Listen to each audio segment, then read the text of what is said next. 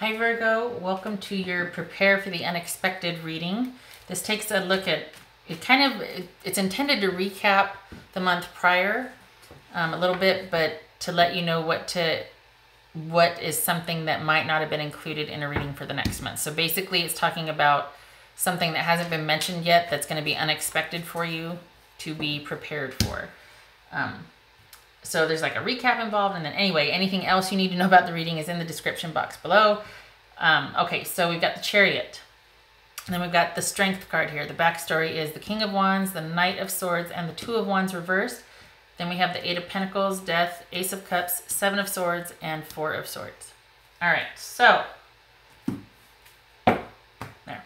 Okay, so you might be thinking about just moving forward, forward movement, progress. Maybe you're thinking about a Cancer, someone with the zodiac sign of Cancer, just basically being able to move forward, victory, that sort of thing, winning, you know, that sort of thing. Being determined, sort of feeling pretty powerful or feeling like you got this, okay? You're optimistic. Kind of ties in line with this. This could be Leo, but this is about strength. The central issue for you in the coming month, next month, will be about strength. So it could be about persevering along with this. It could be about coming from just building up a good foundation or feeling really confident in your position. Could be about handling a situation with integrity. Okay. So, and the backstory behind that is there's a lot of movement. You're doing a lot for the next coming month or the month of December. Some of it might be solitary. You might be dating a lot, as far as this is a love reading. So there we go. And this also is general. So there's a lot of scenarios here I'm going to be throwing out. But there's not a lot of like forward movement, or there might be some frustration or delay in finding that one that fits both that basically is really hot and you feel that chemistry with, and also they're a good person that you see you can have forward movement with, okay? And the whole reason why I stopped the reading, or the readings all spread out, is because I had the wrong deck. I was going to do some clarifiers and I had another deck, so I had to I'm going to be clarifying with these two, and I'll explain in a minute. Anyway, all right, so coming from a position of strength, building a good foundation, focusing on that, what would suit you, because this is a lot of confidence here. There's just some frustration with lack of delay, but you like your chances and you want to get this thing off the ground, so to speak. So we're working, we're out there looking, we're receptive. Things are in the mix. Again, though, this is solitary. So we got these solitary right here. And then this could be planning with someone, but you haven't found that person yet that just kind of does all the things that fits what you want. You know, they might have like 3 out of 6 characteristics, but you're still looking, still working. All the while you're staying busy and you're working. There is an ending. There is an ending. And it's going to be with somebody and that's what this deck is for. I pulled the court cards so you can see it's thin, because I started going through them, and the other one I was like, holy cow, I had like 15 cards for the backstory. It's like, wow, this is not a personal reading. Okay. So anyway, there's going to be an ending. If it's not with somebody that's a fire sign, Aries, Leo, or Sag, it's going to be somebody that has those type of quality, or specifically this type of quality, where there's a lot of busyness and movement, but this is not a stable energy. This is someone too that is also on the hunt or is dating, has not found someone that they find suitable to settle down with. There might be chemistry with this person, but it's not sustaining for a like compatibility in the long term, or for a future stable, that sort of thing. No shade against the person. It's just that they're not, this energy, whoever this is not, whoever the ending is with, not wanting to settle down. The new beginning for this could be that you maintain the physical side of the relationship. There's that. But as far as an ending, this might have happened for you in the month prior. There's been an ending with somebody that has those characteristics or qualities. Okay.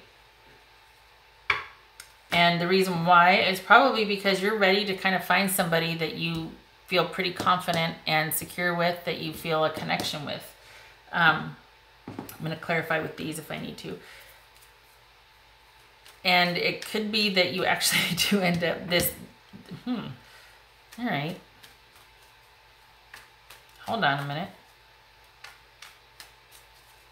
Let's see what this is. What's this Ace of Cups? Is that what you want, or is that what's coming? Ace of Cups. Yeah, I think you want this. I think this is what you want, because you're feeling kind of like that's the one missing thing now. That's the one thing that you're feeling disconnected, or there's like a disconnect. Everything else is going great. You know, you're busy, socially fulfilled, working. You know, you get out of bed every day with a smile on your face. Well, most of you do, right? But the one piece that's missing is finding that love that fits all those parts of you, finding that connection with somebody.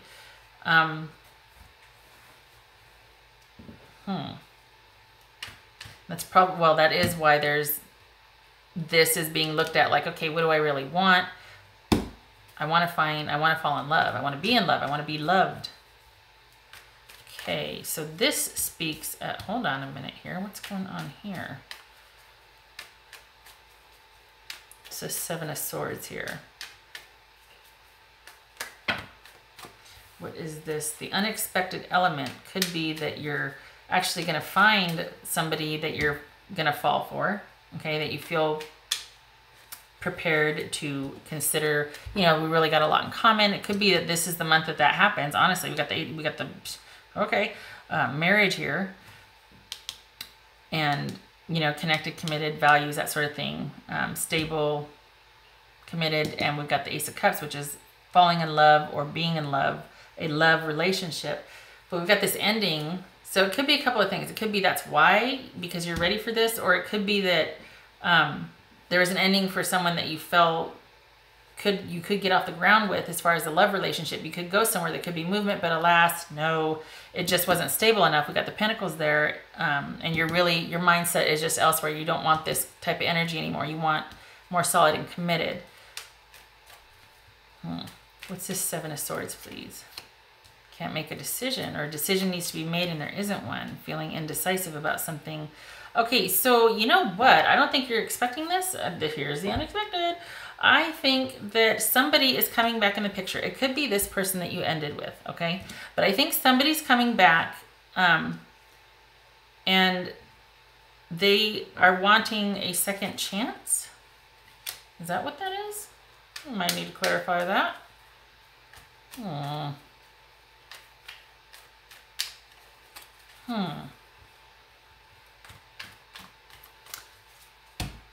Because we have Seven of Swords here. Is this sabotage? Is this sneaking around? Being indecisive? Wondering if it's the right judgment call. Is this about renewal, rebirth, second chances? Okay, 2 more cards for that one. What's this Seven of Swords about? 2 more cards. Okay. Do you see that? The Seven of Swords, clarifying the Seven of Swords. Okay, so this is, for some of you, this might be self-sabotage. Okay, this might be about wishful thinking, not being able to quite let go yet because you're really wanting something to pan out. And it's almost like you're debating maybe whether to accept where it's at now in hopes that there's forward movement and it can grow into something more mature and stable. So instead of maybe letting the ending lie, you're actually going to reconnect, but it's not going to be anything it's not going to be like there's a decision. It's just going to kind of be, you're going to be in this state of confusion about it. This suggests that you're like sneaking around because you don't want anybody to know, or that you just, maybe this is you not being faithful or loyal in one relationship because you've still got this relationship. Because the work side, the social side is straight, but the dating is like this kind of confusing type of, yeah. And I think you're wanting a decision. You're wanting to feel like you can make a decision, because this is about indecision right here, about information overload, not making a decision. You're wanting either someone else to make the decision because maybe you feel like you can't, or you're feeling like, I need to make a decision. I'm tired of this sneaking around business. I'm tired of things being in flux and just So a decision needs to be made here, whether by you or by somebody else. It probably involves letting go. Maybe you don't feel prepared to do that. I think what's unexpected about this, though, is that this person comes back and you're actually receptive to it because you just, for whatever reason, you just can't quite quit. For some of you, and again, no shade, so don't get flustered here. It could be that you're negotiating with yourself. Like, well, they do have this because maybe you're tired of looking. Maybe you're getting frustrated at the delays. You haven't found that person yet. So you're like, well, maybe they're... And instead of ending it and making a decision, you're just kind of... You're still in the negotiating phase. Okay, and what you need to do is you need to pull back. And you need to go to ground, basically. You need to pull back, give this a mental rest. You need to disengage. You're not going to be, as long as you're in it and there's this back and forth, you're not going to be able to get a clear decision. You're not going to be able to make a clear decision. There's something about this person that really is tugging at your heartstrings, but you need time away. You need to pull back. You need a mental break from this. You need a physical break from this. So it starts off like, hey, yay, there's an ending because there's love. Wait a minute, here it comes again. And it's going to keep you from... For right now, it's like this person is not about that, and yet I think there might be you wanting it to be about that. And while you're in it and while you're involved, you're trying to negotiate it, and you can't. You need to make a clean break. You need to pull back. You need to think about what you want and what you're doing. Okay, let me just pull 2 more cards here because, holy cow, we're already at 12 minutes. Yeah. Yeah, it's really got you... Because you're thinking, we got 2 4s. You're thinking, it's got you just feeling like there's no way out of this. Because on the one hand, the advice is to pull back and to think. And what you're going to be thinking about, though, is this relationship. It's not really going to be a mental break if you're still kind of going round and round. And let's be honest, if it's on your mind, it's on your mind. Physically disengaging, fine. But being able to shut your mind off, that's not very easy. Because that's what it shows here, is that you're just really going to be consumed by this person and the idea of stability and connection with them. If not them, then who?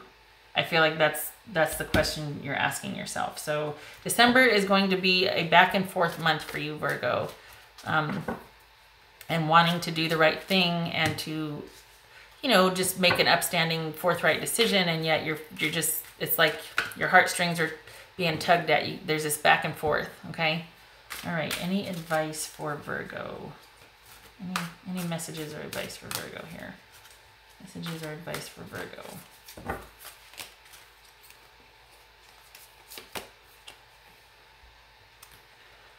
Again, with the transformation, family might be heavily on your mind. Starting a family might be heavily on your mind. Wanting to get a solid relationship off the ground. That's what this whole reading's been about. Okay, so that's, I guess this is what, validation? Like, yep, okay, I get you. I know that that's what you're thinking about. It's on your mind. Virgo. And, you know, this does speak of transformation, like this ending here. So whether you want it to happen or not, probably an ending and simultaneously a new beginning is coming.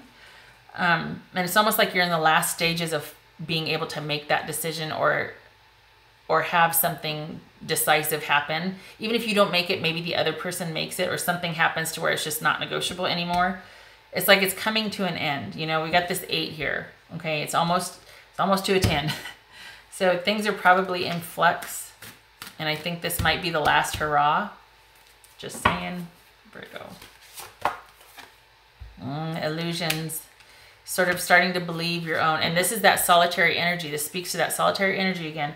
Illusions, starting, you know, you keep yourself company, you do enough things, but then it's almost like if there's no checks and balances or oversight, you kind of start to fall down a rabbit hole about things. And there's no judgment or shade here. It's basically being set in your own ways. But sometimes we start to make things true that aren't, or we don't have any outside input, so we just kind of go along in the same vein, and we might be losing touch with what's really important or things that really are, because our thinking gets clouded because we are so solitary. So just be careful that false truths are not the only thing keeping you company. Because false reality, then, you know, it could increase and then falling down that rabbit hole. Do you know what I mean? Stay connected to your friends, stay connected to your family so that they can help give you perspective on this. Because this is back and forth and it's going to tug at your heartstrings. One more. Two more. Virgo. Two more. Advice for Virgo.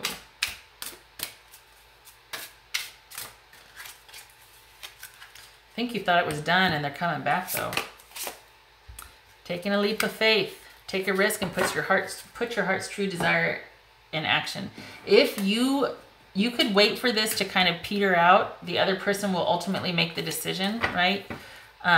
Because they might be interested now, but it's not going to be lasting. Or you could take the leap of faith and make the decision and get yourself out of this rut. No shade again.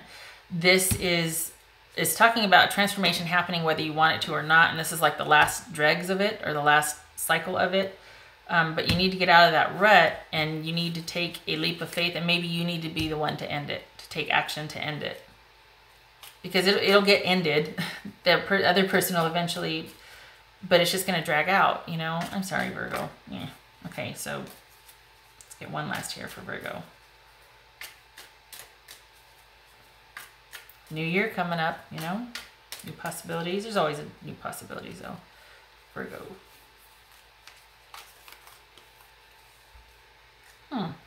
Okay, so it's affirm. Create your own affirmations, blah, blah, blah. Not discounting that, but for this type of, what this typically means for me is you need you need some faith. You need somebody to kind of pull you out of that rut, or to kind of to give you some encouragement, to lift you up, to get you out of this thinking and this back and forth. And it might be comfortable because it's familiar, but ultimately it's not the best for you, and you need others around you to lift you up and to reaffirm your worth and who you are. And you might be frustrated that there's no forward movement, so you might be thinking of settling, but don't, because you deserve better. You deserve somebody who can match your character, okay? Nothing wrong if this is a choice, but if you're feeling like, oh, you're settling, don't do that. You will regret it. Okay, all right, ending it here finally. So this is kind of like another love reading, isn't it? But there you go. The unexpected is this person's coming back. You thought there was an ending, they're coming back. The choice will be yours, but it'll be back and forth, just saying. All right, Virgo, I hope this was helpful, and I hope to see you in the next reading. Take care.